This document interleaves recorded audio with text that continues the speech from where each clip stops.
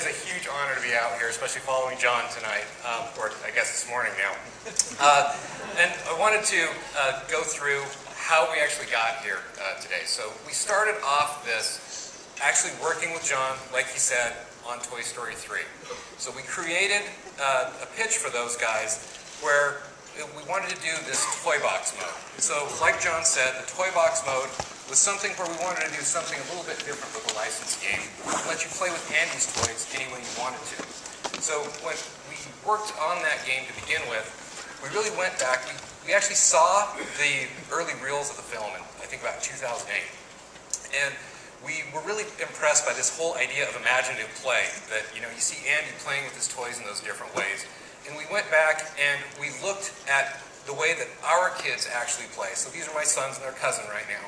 And we looked at the way that they played, and as they bring those toys out of that toy box, and they keep changing the story that they're telling depending on which toys they're bringing out. And we kind of went back and thought in our own minds about those epic play sessions that we used to have when we were kids. And every single one of us had different examples of that, but we really felt like it was true for all of us, that that was a way that we created stories. And so what we wanted to do when we came up with the next game was to be able to go ahead and blow that out. So we started on a sequel to Toy Story 3, which was actually going to be more about Buzz Lightyear instead of Woody and Jesse's world. And we were working on that, and then John Pleasance joined the company. And when John joined up, he said, you know, what we'd really like to do is just blow this out to be much bigger. We need to think big. We need to think about launching a platform. Not just one game, but something where all of our games can fit into. And so for us, that meant that we had to combine this together with all the different Disney characters.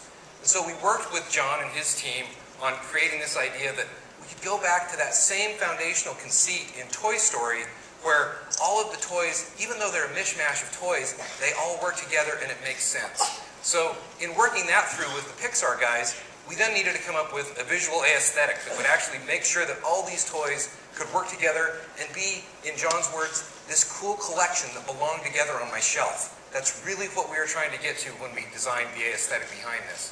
So we've got a lot to show here today. That's the genesis of this, but I've got this really cool video that we've got set up to actually show you a little bit of what's possible in this game.